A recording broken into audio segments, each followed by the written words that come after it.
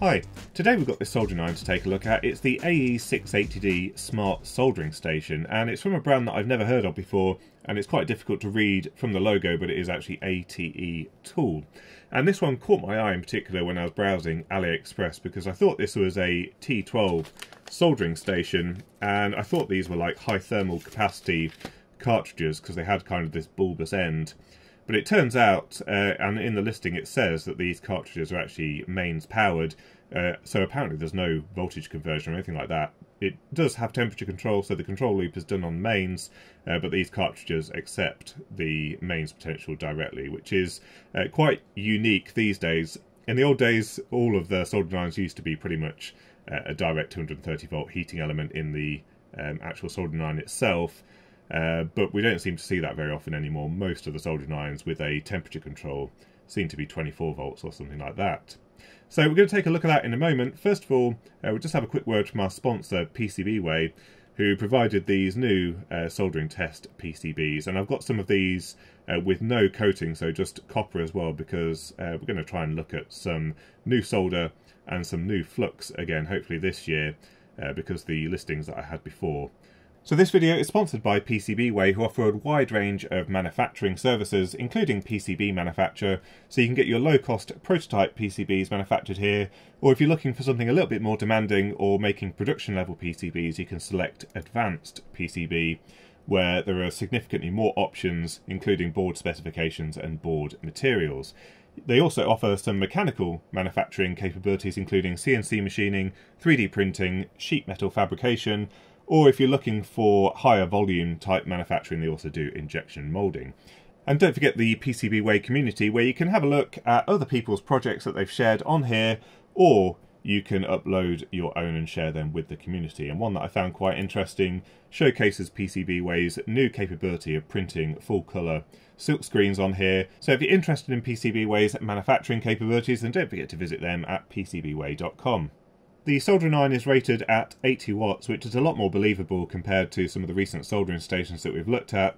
Those soldering stations suffered because they either had a small transformer that wasn't capable of delivering the rated power, or just because the transformer didn't have a high enough voltage to support the power rating.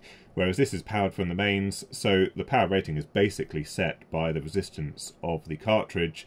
There's no problem with supplying 80 watts from the mains, and the electronics for doing the switching for the thermal temperature control shouldn't really struggle with that kind of current. So the unit is assembled mainly from plastic. There's these silicone sleeves, so one where you hold it, and it does feel quite old-fashioned now because it is actually quite a chunky soldering iron here, but it feels pretty comfortable to hold. We've got a very small strain relief. The body ends about here, so we've only got about 15mm of strain relief here, so I think this is more for aesthetics. We've got some silicone wire, but that appears to only be up to the control unit, and then we've got PVC, just normal mains cable up to the mains plug. Now the cartridge itself doesn't just come unplugged, or actually it's coming a little bit loose, but there is a grub screw under this silicone sleeve which is supposed to be able to peel back. So a little bit tight to pull back, but then it exposes this grub screw here. There's just the one there, a couple of turns, and the cartridge comes out quite freely. Now I noticed there's no indent or anything like that for that grub screw to sit in, so when you tighten that grub screw you're actually just compressing the neck. Just here it's just tightening directly into it, so potentially if you went overboard with this you could cause some damage to the cartridge, but that's what they've gone with anyway, presumably for cost. Now it does say that you can't hot swap these cartridges, and I wouldn't want to with these being powered from the mains, which is probably part of the reason why they have that grub screw in there. But an interesting thing here is that they've got the two ring terminals here, potentially another terminal for the overall body, which you would expect to be earthed, but I'm not quite sure how they're doing the heating plus the temperature measurement with potentially only two contacts, unless they are measuring between the earth and one of these terminals. I'm not entirely sure, so we'll have to do some measurements soon, but I thought that was quite interesting, but we'll push that back in there. In terms of the user interface, we've just got 3 buttons on the soldering iron, so an up and down button for scrolling through the menu or changing the temperature, and then a function button here to enter the menu and do other functions. There's also a little LED in here which illuminates when the heater is receiving power, but these buttons control a graphical user interface on a little 0.96 inch OLED on the little control unit. Now there's no other controls on this unit, so this presumably has the switching for the heating element, but I might be wrong. There's no screws on here or anything like that, so I think we're going to have to test the soldering iron first, and then we'll take it all apart. But this is a little base that has a sticky pad at the bottom and some magnets in it, and that kind of holds the control unit in place so that you can have it pointing at you.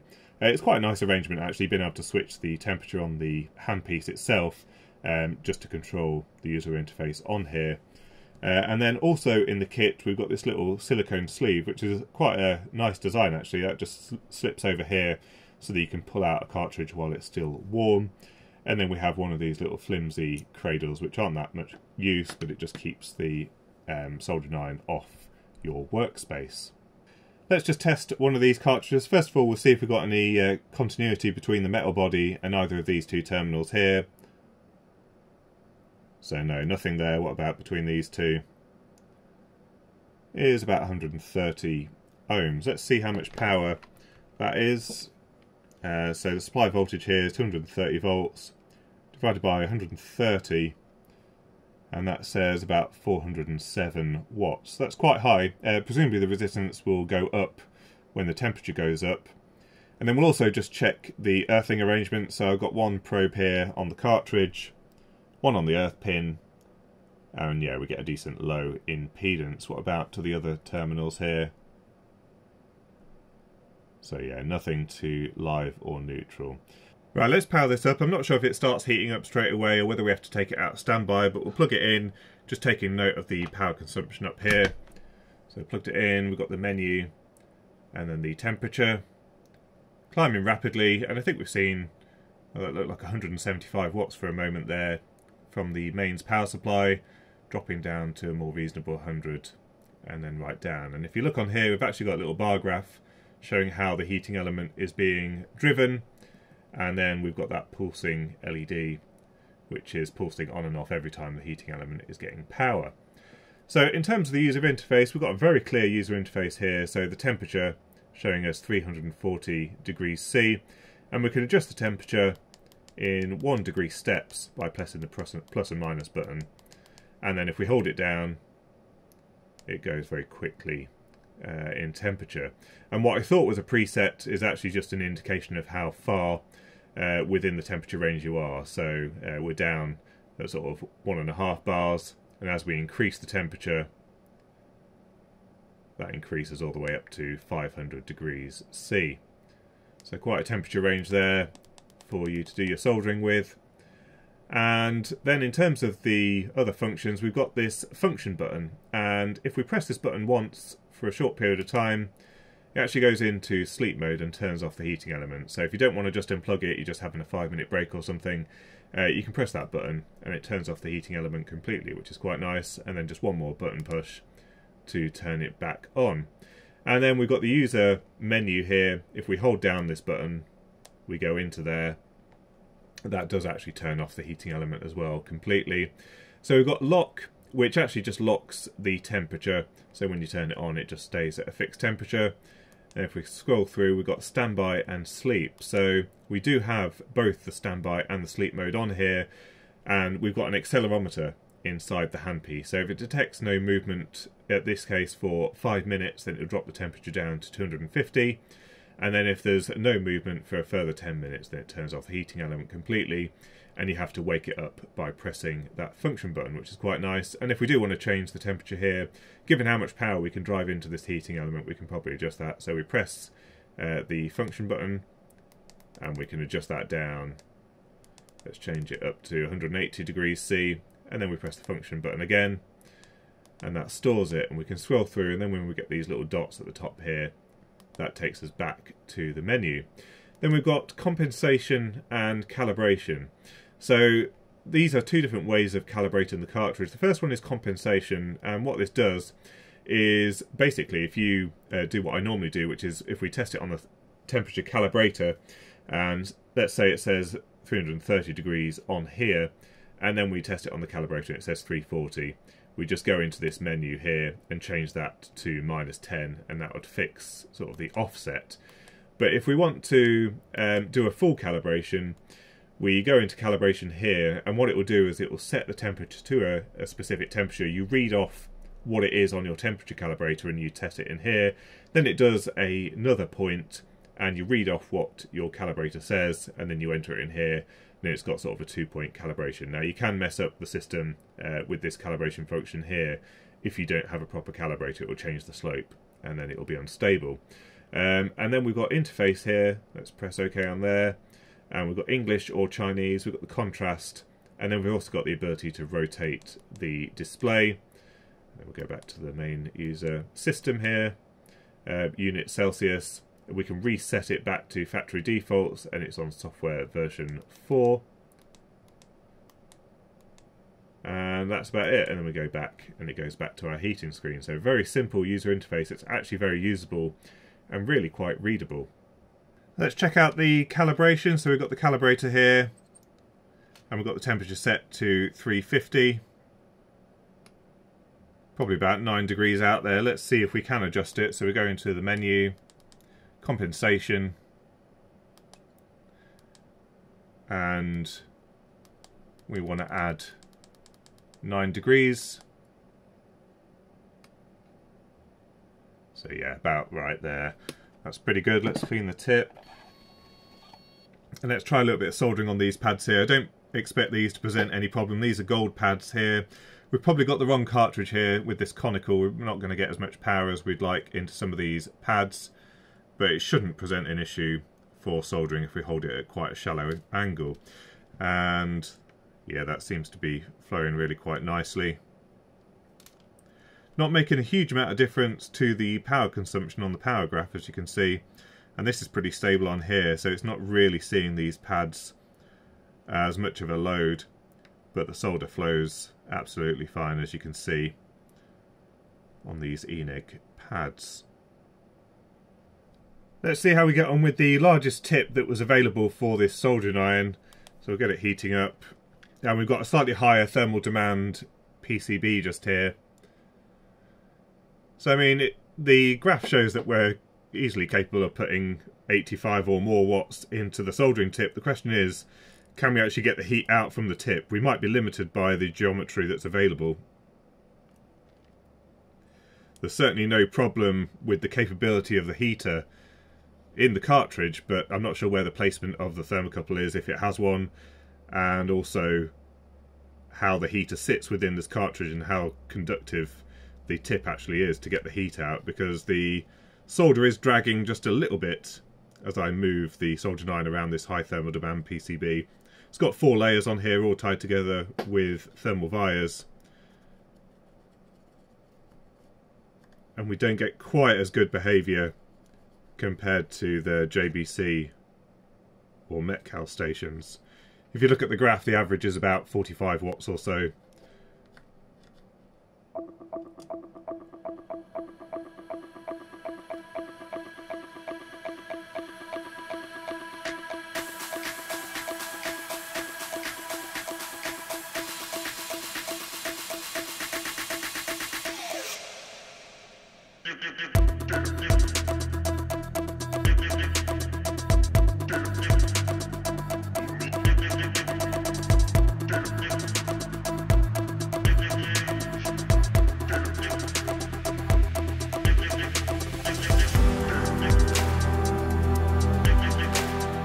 So with a little bit of force we managed to get inside. Unfortunately the plastics are damaged. This was all glued together, so I probably won't be able to put this soldering iron back together again.